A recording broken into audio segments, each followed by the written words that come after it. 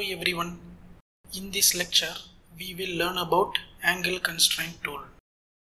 We can find this tool on the constraints toolbar here.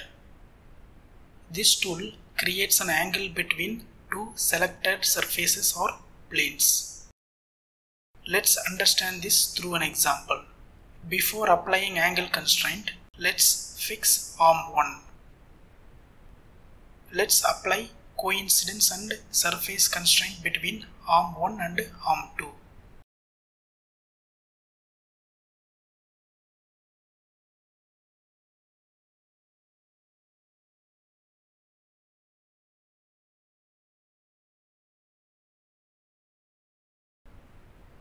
Now click on Angle Constraint tool.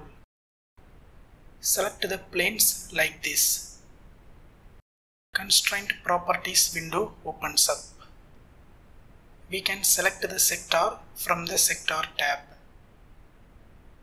On the Angle tab, let's enter 50 degrees and click OK. Click on Update tool. We can see that product is updated with the angle constraint.